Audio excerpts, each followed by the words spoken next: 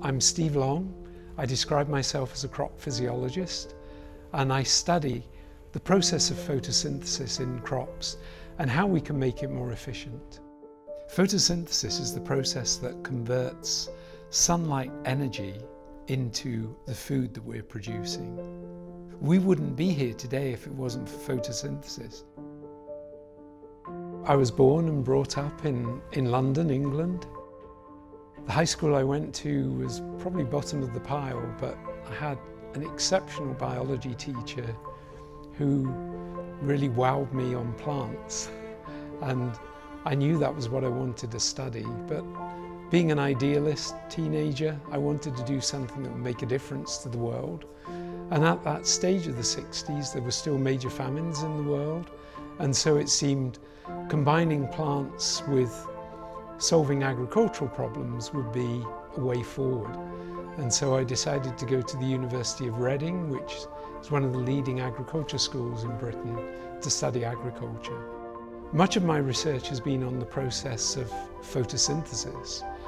And so I reached the stage in my career where what I really needed was a lot of computing power to simulate the process of photosynthesis, colleagues working on photosynthesis, and a farm where the ideas could be tested out.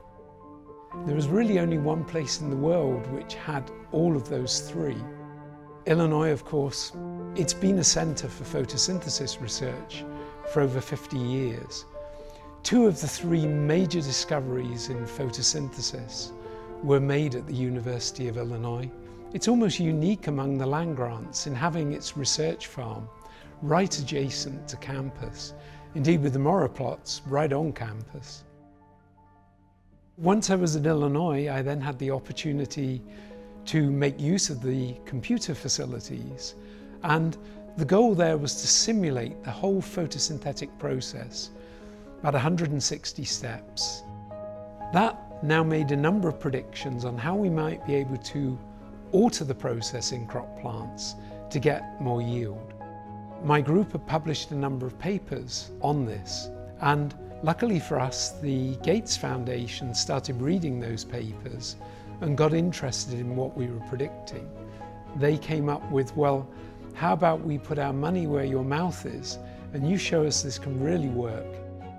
A requirement of our funding from the Gates Foundation is that these new technologies that we're developing must be freely available, i.e. royalty-free, for poor farmers in developing countries.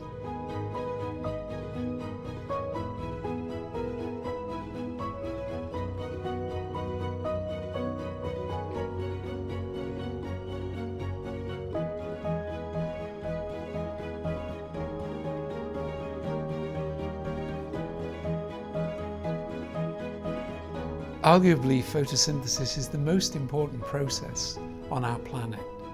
Because population is rising and the global population is becoming far more urban, the United Nations Food and Agricultural Organization predict that by the year 2050, we're going to need 70% more food than we're producing today.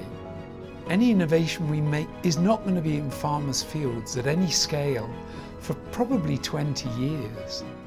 So if we don't start today, it will be too late. These findings and advances have considerable relevance to Illinois because we are the largest producer of soybean, we're the second largest producer of maize. So if we could, for example, get, as we have now with this technology, 14 to 20% yield increases, that would make a big difference to farm incomes. Several students, undergraduates, postgraduates, and also postdoctoral fellows who are engaged with this project. This is giving them a view of agriculture across the world, and particularly the new technologies which we need to make a difference to meet the growing food demand of the globe.